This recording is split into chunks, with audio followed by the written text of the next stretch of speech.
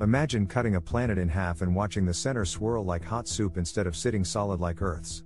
Fresh seismic clues and supercomputer models suggest Mars is doing exactly that.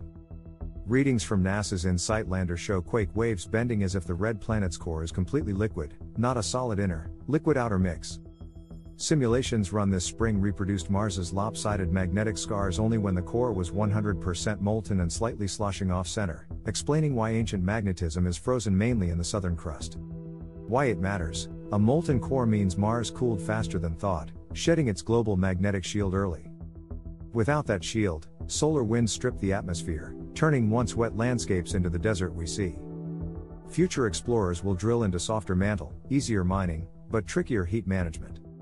And if life ever sparked beneath Martian soil, a molten core may have stirred the chemicals it needed, before the cold set in.